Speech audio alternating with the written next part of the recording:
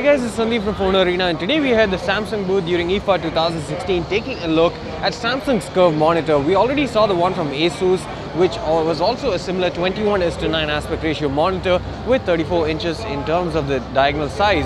This too is a 34-inch monitor that supports 21:9 aspect ratio. It has a pixel resolution of 3440 pixels by 1440 pixels.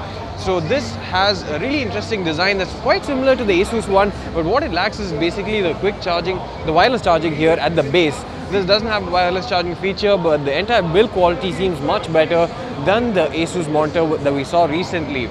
This has a response time of 4 milliseconds, sRGB color gamut of 125%. It also has a 100 Hz refresh rate. It has a curve of 1500R. And it also has multiple connectivity options at the back. You have two USB Type-A ports that support USB 3.0 speeds. You have an audio output jack. You have two HDMI outputs, a PC in, as well as a display port.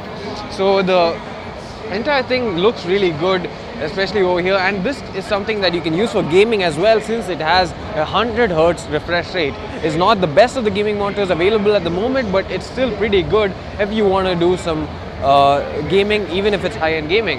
And the entire curvature seems a bit better than the Asus monitor that we saw recently.